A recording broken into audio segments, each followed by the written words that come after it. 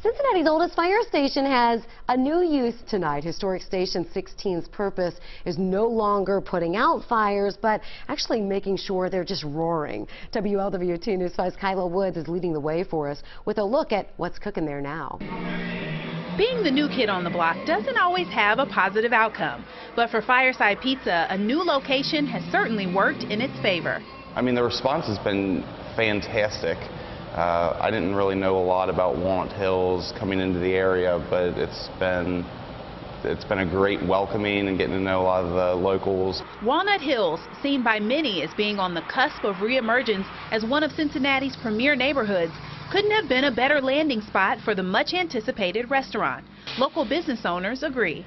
For me personally, I'm a beer salesman, so the more businesses, the better for me personally. But I think in general, the whole community can actually benefit from more places like this. So it's exciting.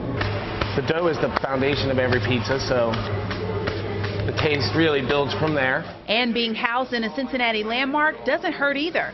Fireside Pizza is the newest occupant of the oldest firehouse in the city and has been noted by city leaders as being the cornerstone for the rebirth of Walnut Hills. I've had a food truck for 5 years now, and I always knew I wanted a brick and mortar. So I always said when I found the right place, I would know it and we'd jump on it. So Walnut Hills seemed like the right fit.